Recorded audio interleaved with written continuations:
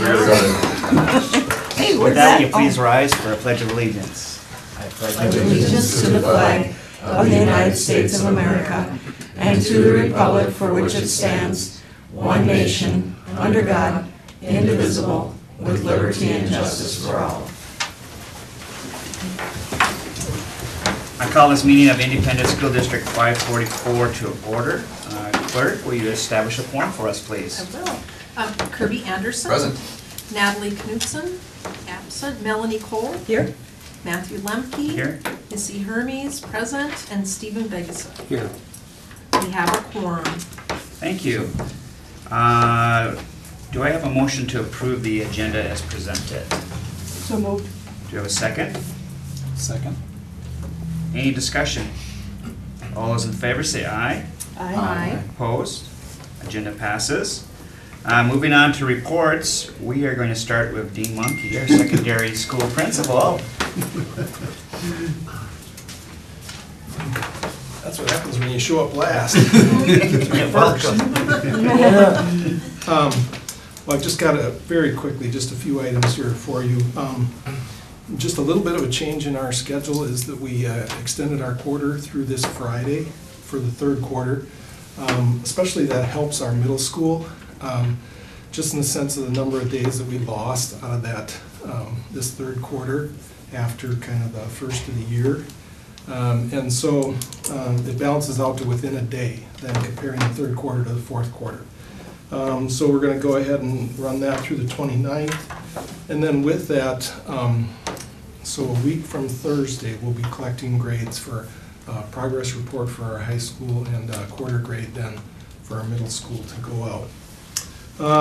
And then if you look at the calendar, weather permitting, April 19th is the only day off we got between now and the end of the school year. So we are very much looking forward to that and just kind of plowing through these last 2 months because basically it turns into test season for us. We are next Tuesday, April 2nd here, we kind of kick it off with our ACT test for our juniors. Wonderful opportunity for our juniors to take an ACT test right here in their familiar high school, right down the hallway here, and that's just been a great thing that we've been offering to our juniors so they can kind of get that under their belt, and then if they want to try that test again, whether that comes the June or even into the following year, they can do that, but they'd have a good base score then to work off of. And of course from there, it's all grade levels and different subject areas, and basically April is going to hit us with testing season. We do have a few job postings that are out there already with some early retirement and some changes that we heard about and some leaves. We do have a couple elementary positions open, a couple special education teachers we'll be looking for, at least a position, if not more, in physical education and health, and at least a position in music, probably at the elementary level. So it's just great to be able to get those out early and be able to have a chance for kind of get in the front of that domino effect. So we've got an opportunity to hire maybe across the Dakotas or even through Minnesota here as we look at maybe just a little bit of experience being attracted to these positions that we have open. So we're looking forward to that. And we're talking to special education candidates this week, really trying to get out in front of that because it is a scarcity area for us that we need to work through. Spring sports are in full swing. It may not look like it with the white stuff on the ground, but we've got them all practicing somewhere. And that really takes some great coordination from Derek Abrams, our activities director, through all the spring coaches to kind of make that work and balance that out as they try to get in some good quality work here before the ground dries and we see an opportunity to get everybody outside. And finally, I had a great noon hour today showing a prospective family from North Dakota our school here in anticipation of maybe coming our way with a new 5th grader and a 9th grader for next year. And it's just fun to be able to invite those families in, brag a little bit about the solid programs that we have to offer here. And about 99% of the time, they're very impressed with what we're able to do based upon a school of our size. It's just absolutely amazing, the academic opportunities that we have, especially when we start looking at our high school, and the opportunities for activities not only across the school but across the community as well. So they were very impressed, and hopefully we'll get a couple new students for next year. But I did want to make mention of that, because if anybody out there in the public is listening to this, I think all of our principals are very open to having those conversations in the spring of the year here. You know, many families have to make a decision as far as when they might move to the public school. That seems to happen anywhere from first grade through 9th grade these days. And there's all kinds of rhyme and reason for that. Sometimes it's just a transition to a new building, why not go now? Or there's a program they want to take advantage of at 4th and 5th grade. But we're more than willing to have those conversations, and so if anybody, just give us a call, and we'll either talk over the phone or meet in person to offer any of those tours around our school to any prospective students that are out there. So, any other questions for me? You said that you're recruiting through the Dakotas in Minnesota. How far out does recruiting go? You know, it's amazing where they hear about us. With Ed Post being offered, you know, as kind of the standard place to deposit. Elaine would know more about this than the rest of us, but it really seems to blast the word out there, and we get applications from everywhere. Okay. And so, you know, just special education, I think we've got some in-state, some out-of-state that have already indicated an interest. Some experience, some maybe have only student taught. But yeah, we'll, you know, we got a orchestra teacher from Utah last year. You know, somebody from Arizona came and joined us. A lot of times they know about the area, they know about a big, beautiful lakes area, and they find a way to find us. I'm asking that because we have students of color that are going to this school, and this is true across the state of Minnesota, looking for someone on staff that maybe has a similar experience to them. Absolutely, and we're always interested in the same thing, and you know, we screen those applications real thoroughly, and if we've got any opportunity to hire any type of diversity here, we're going to look closely at that, and you know, at least bring those people in for an interview, so we got an opportunity to meet them and see if they'd be a great fit for us. Thank you. Any other questions? Thank you. We will go with Scott Colbeck, elementary principal, Adams McKinley.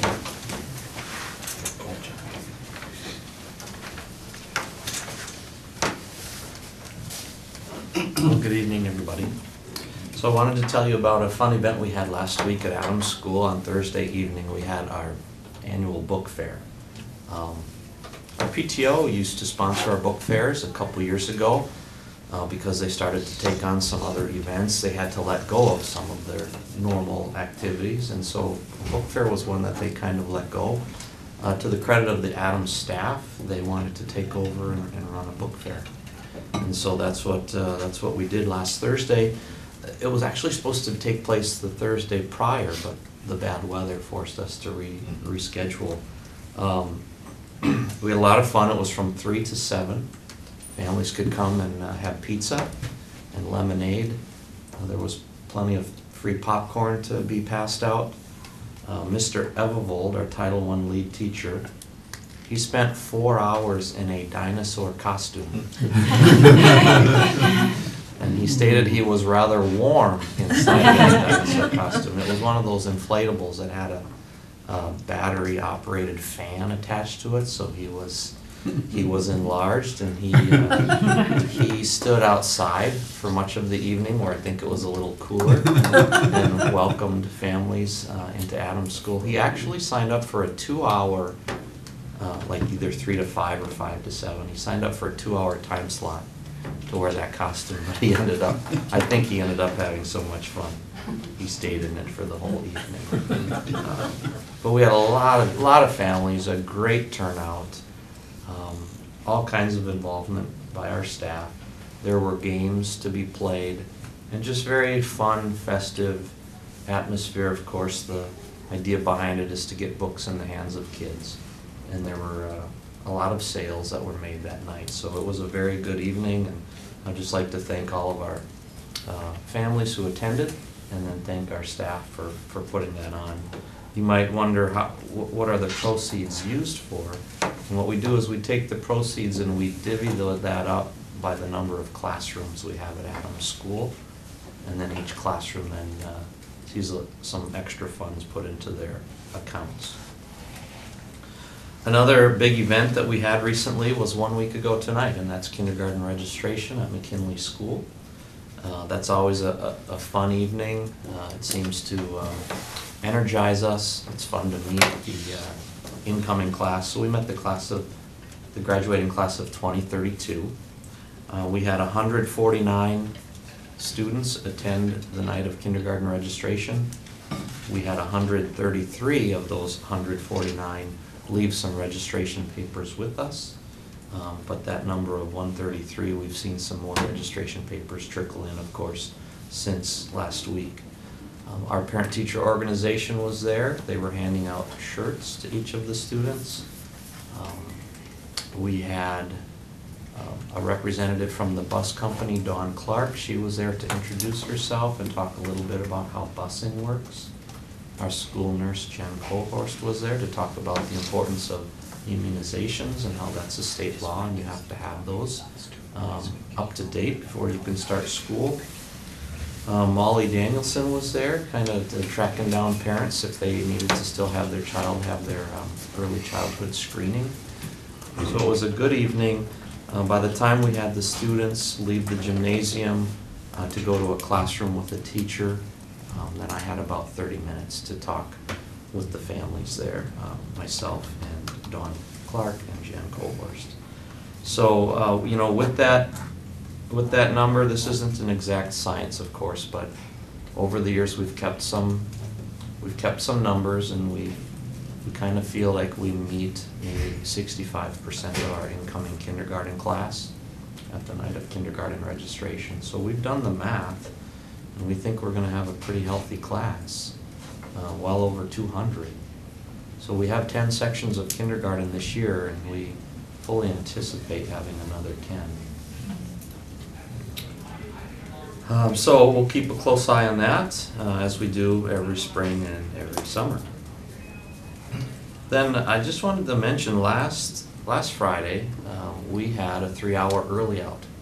That wasn't on our school calendar to begin the school year. That was a change due to some of the snow days that we had. So we made a little extra effort to make sure that we would communicate with our families to make sure that nobody was caught off guard with that 3-hour early out. We didn't want any 5, 6, 7, 8-year-olds spending the afternoon with us when we didn't have school. And so we did the normal things. We sent home a half a sheet of paper in the school folders, letting families know about this 3-hour early out. We do that all of the time. We ask teachers to communicate it through their normal methods of communication. But one thing that we did that I don't know if we've ever done this before, and we worked with Mark on this, but we sent a message through School Messenger, and we sent that out on Thursday at 4 p.m., letting everybody who signs up to be a recipient of School Messenger, everybody saw that. It was just another way to communicate with our families. And I was able to check with both school secretaries at Adams and McKinley, and checked in with them at about 12:30. And we didn't have any students with us in the office or at school yet wondering how we were going to get them home. So it really worked well, just with the various ways that we communicated with our families. Mr. Monkey mentioned that they're going to go another week here to finish up third quarter. Our third quarter in grades K through 4 did finish on Friday, so here we are today. Today was the first day of the fourth quarter. So here we go. We're 75% of the way done this year, and it's just where does the time go? Also, Mr. Monkey mentioned a little bit about some openings that we have, you know, specifically in my world at least, between McKinley and Adams and grades K through 2. Probably looking at having not one but 2 music teachers to find. And so we have those positions posted, and we're going to get going with some interviewing here in April. Also have a couple first grade positions to fill. So I'm looking at 2 new music teachers and 2 new first grade teachers in the fall, so we're looking forward to that process. And then lastly, and I have a hunch that maybe Mrs. Rund will touch base on this a little bit, but one of the kind of exciting events that's happening here now in the month of April coming up is the 2nd annual Booster-thon in our elementary schools. This is a PTO-sponsored event. We did it last year for the first time.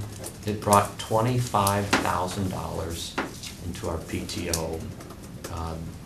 Money well spent this year to help program for our students in our elementary schools. And so we're looking forward to another great Booster-thon experience. The culminating event is kids end up running laps, and family members and so on can pledge X amount of dollars per lap that their child finishes. And it's a great event. We're looking forward to it. Again, we're hoping that we can hold that. The culminating event is April 26th. We're hoping for a nice day where we can set up the running course on our football field with our artificial turf. If not, we have a backup plan. It's going to be held actually in the cold gymnasium this year.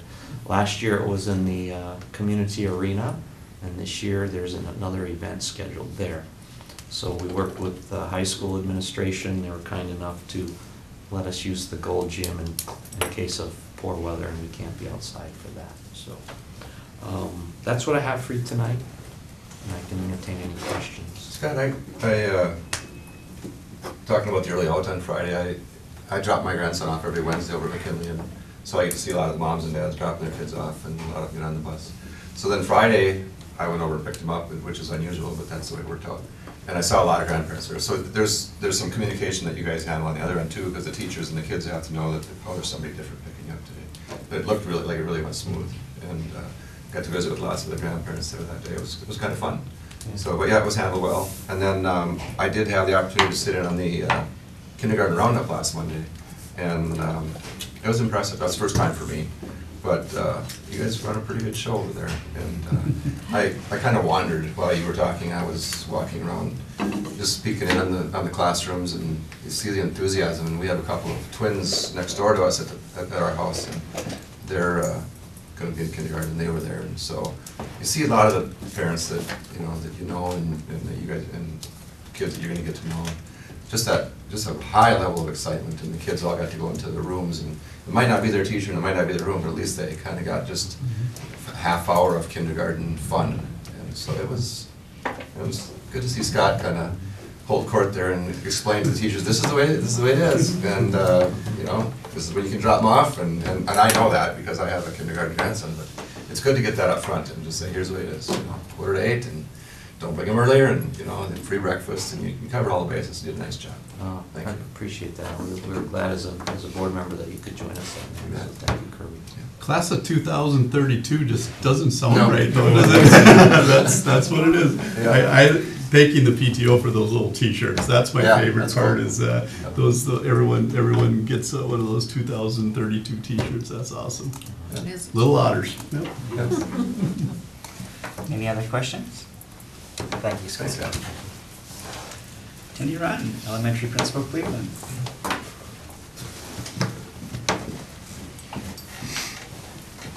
Welcome. Good evening. Good evening. Well, we've had a lot happening across the district really this last month with January and February, requiring us to do a lot of rescheduling of events and kind of some shuffling around. So everybody's done their part, and things have gone quite smoothly. And we're glad that we can fit in all of these previously scheduled events. I kind of wanted to share with the group that we have had the privilege at Cleveland of having some local guest artists come in February, March, April, and May.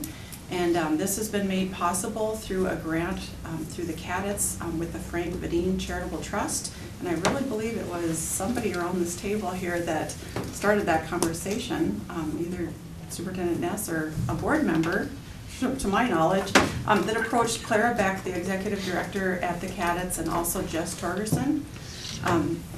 And they submitted a grant for $9,000 to support supplemental in-school visual arts education. And it has really been fun and exciting to see the kids work with these local artists. So just to highlight, in February we were able to have Cindy McDougall come and work with 3rd and 4th grade students, and she taught the kids how to do Matisse cutouts that featured the art of Henry Matisse.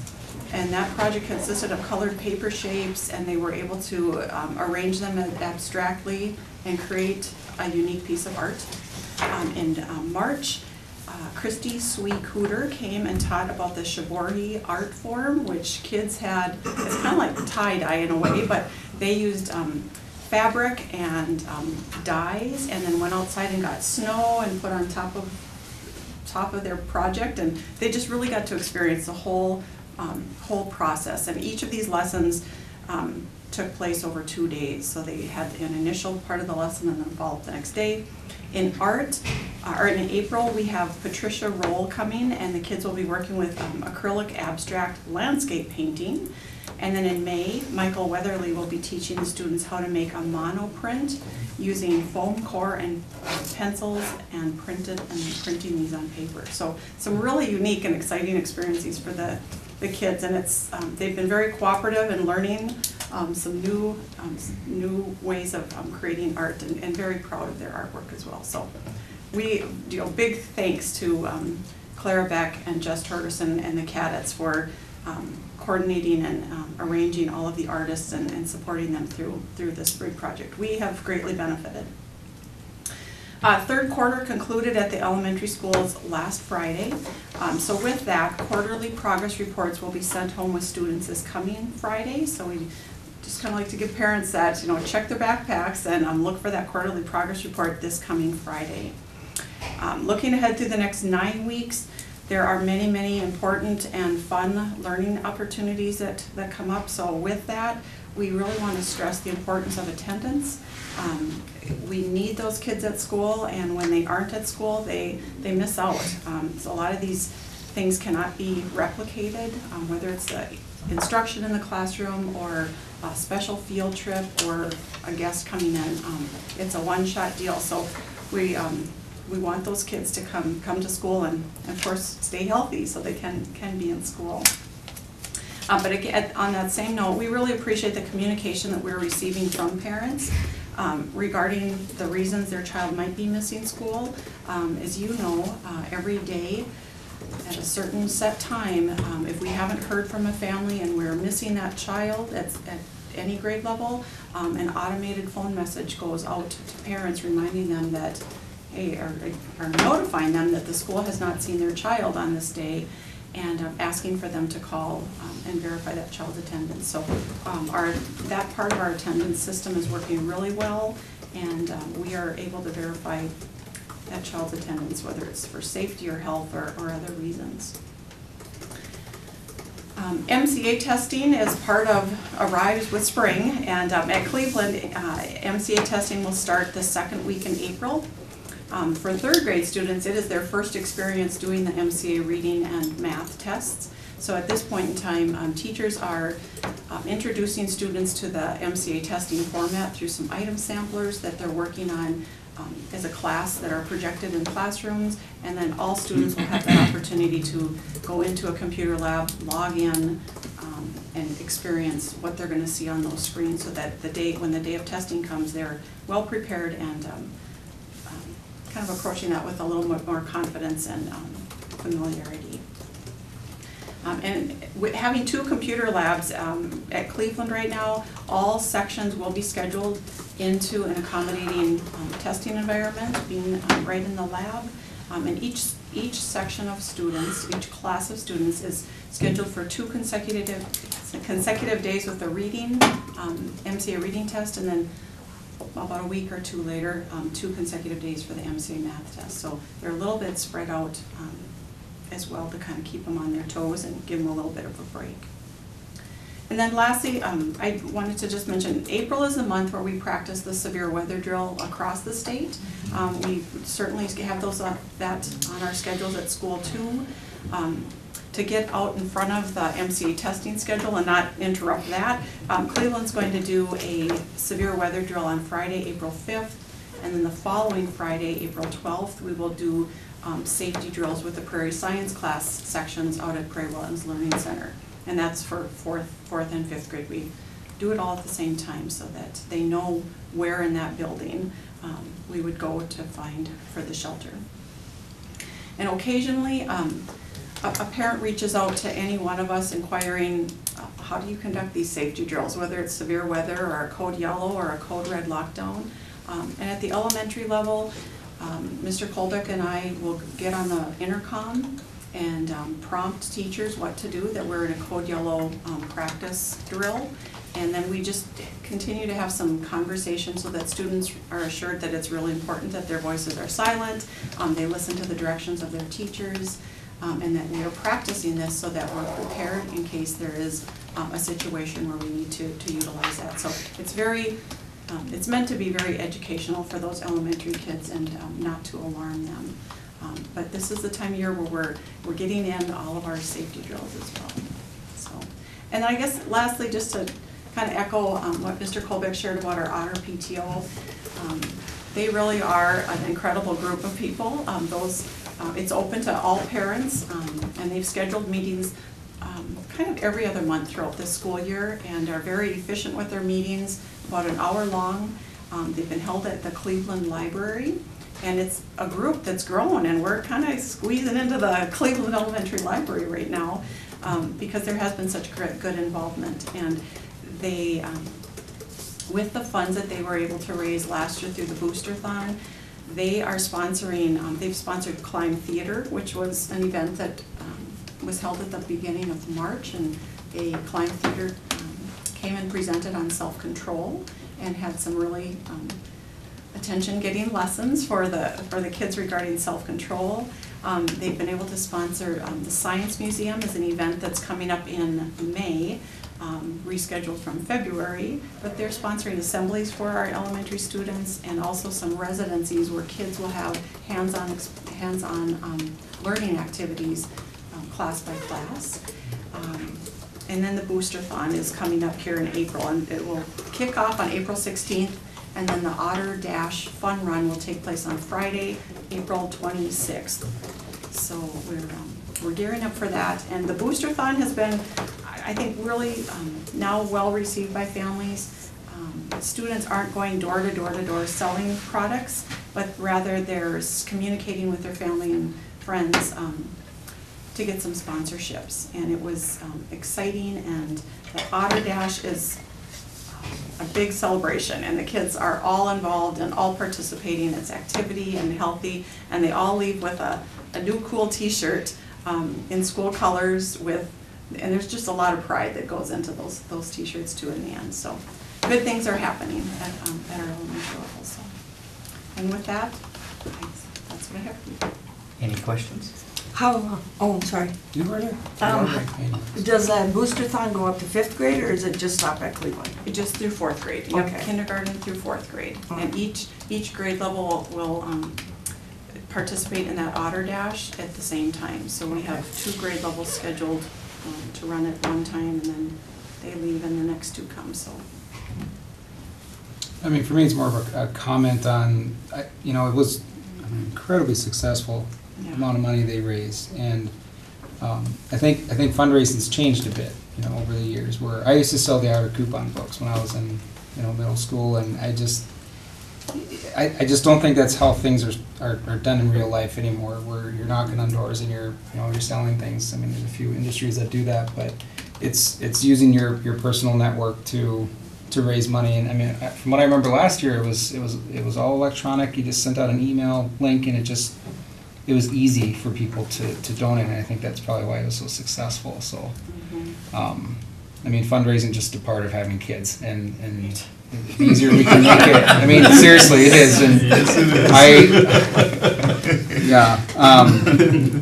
and I mean, it's just the way it is. There's just not enough to go around sometimes with school money and whatever. But so it was just more of a comment. I appreciate the way that it's done. Hopefully, we see more fundraisers like this in the future. Yeah, So. and Otter PTO has a Facebook page, and they'll be sending out information through their Facebook page, so parents will start receiving some of those, that information here. So, Very cool. thank you. Superintendent Ness. Yes, today, and like every time we have a school board meeting, we also have an admin meeting. So we had, on the second meeting, we have a larger group, so we include our SRO, school nurse, a bigger group along with our principals, and twofold. What we're looking for is we want everybody to get updated, current issues, what's happening, walking through different things, but also planning for the future. So after we did our updates, our fall in service, we had talked earlier, we had Dr. Diane Hecox is coming in and talk about, she's, again, literally written the book, making differentiation a habit, and so that's all on deck. And then today we also did some testing with our Google Hangouts. We had a code yellow this morning. Some people got the notice, some didn't, so we clarified those types of things. Last Friday, I'm part of the Lake Region Community Partners. All over the region we meet. It was great. Bud Nornis was able to come back and was able to give updates from things, and it's interesting how right now education, we're kind of, Walsh really has a good budget for us, and he's still pushing the 3 and 2, and you just sit there and smile, but then you got healthcare at the table, and you got higher ed at the table, and they're all, we want some of that money, and so it's interesting how we're really working hard as lobbying and maintaining what the Governor Walz has in his budget for education, and we're just seeing, well, you get a lot of the same emails, I'm sure I do, but all the MSBA and MREA and MASA, so a lot of the time spent is keeping current on the issues, connecting with legislators, and saying what you're in favor of and not. Interesting that they have a bill in starting in 2021. School start day would basically go away. The after Labor Day start date, you could start whatever you want. So I thought that was interesting. So the calendar could really take a twist in future years, which it would really help, to be honest, to loosen up the calendar a little bit. So doing that. You probably won't see this tape tonight, audience, but there is a concert tonight at 7 o'clock, the high school choir. And then Mark and I were able to sit down with Superintendent Drake last Monday for 3 hours. It was good. I mean, we have a document. I don't know how long it is, but all the different trainings that we're doing and just talking through the district, and the list keeps growing. And then so he was able to come over, and then we were able to go to a lunch with a businessman, and that's sort of going to be when he does come over, we'll connect. But then I'll try to work with Dr. Brimhall, president of M State, wants to meet with him, and a lot of people. There's that connection. So all of our meetings would all be sort of twofold: get indoctrinated into our district, but then also go out and meet some people too. So we have switched up our next meeting, our principals meeting with Dr. Joe Hill, from May 6th to May 14th, so Jeff Drake can be here and work with our principals at that time. So it's so the transition is definitely happening and going well. He's not afraid to ask questions, and we just keep going and take a break, stop. Okay, so it went very, very well. So moving forward. Any questions for Superintendent Ness? Okay, moving on to our resolution of acknowledgements. And I'd like to offer the following resolution of acknowledgements and move for its adoption. Thank you to Sammy Ebert and Jason Marquette for their donations to the Otter Angel account, an account created to anonymously assist families unable to pay for student meals. I'll second that. So, Missy, offer that resolution, move for a second. Melanie seconded. Seconded, and we have a roll call, please. Yes, let's see, Natalie Knutson, Melanie Cole. Yes. Matthew Lemke. Yes. Missy Hermes, yes. Stephen Vigasa. Yes. Kirby Anderson. Yes. Motion carried. Thank you. Moving on to our general consent items, we have the minutes for the March 11th, 2019 board meeting. Personnel, Elaine Jenkins. Yes, we have a few different movements still yet, even though it's getting closer to the end of the year. We have some shifts. Certified staff resignation, Elise Smith, which was talked about a little bit earlier about some of our openings with our elementary teaching positions. Also, we have Nancy Dahl, elementary teacher also at Adams, will be retiring at the end of this year. We'll be hiring a long-term paraeducator substitute, 6 hours a day at McKinley School, effective at the end of this week through the end of the school year. And then we also have a support staff resignation, Brenda Bailey, custodian at McKinley. And her last day will be next week. So I would recommend all these for approval. Okay, was somebody offer the motion to approve the general consent items? So moved. Do we have a second? Second. Okay, Missy, any discussion? All those in favor of the general consent items, say aye. Aye. Opposed? General consent items pass. There is no old business. Moving on to new business, we have a resolution on the retirement of Nancy Dahl. Whereas Nancy Dahl began her employment with the Fergus Falls Public Schools in August 2009. And whereas Nancy has been a valued employee with the Fergus Falls Public Schools for the past 10 years. And whereas Nancy has done an excellent job as an elementary teacher for the district. And now therefore be it resolved by the Fergus Falls School Board to thank Nancy Dahl for her 10 years of dedicated service to the Fergus Falls Public Schools. Will somebody offer that resolution and move for its adoption? So moved. Do we have a second? A second. Any discussion? Roll call, please. Matthew Lemke. Yes. Missy Hermes, yes. Stephen Vigasa. Yes. Kirby Anderson. Yes. Melanie Cole. Yes. Resolution passes. Thank you. Item number 2, we have an addition of a half-time special education paraprofessional, 3.25 hours a day, position for a Head Start program. Do we have a motion to approve that? So moved. So do we have a second? I'll second that. Discussion. Superintendent, do you want to The just come? position, the IEP requires this position, so they're recommending a hire to the school board. Okay. Any other discussion? All those in favor of the motion, say aye. Aye. Opposed? Motion passes. That concludes our regular school board meeting. Our next regular school board meeting will be Monday, April 9th at 5:15. Wait. Huh? 8 or 9. Oh, excuse me, 8th. There you go. My bad. My glasses are failing me. April 8th, 5:15 p.m. right here at the Otter Community Room. Following this meeting, we will have a work session to talk about staffing, talent development, directory information, and buildings and grounds. With that, do I have a motion to adjourn? So moved. Do we have a second? I'll second. Any discussion? All those in favor of adjourning, say aye. Aye. Opposed? We are adjourned.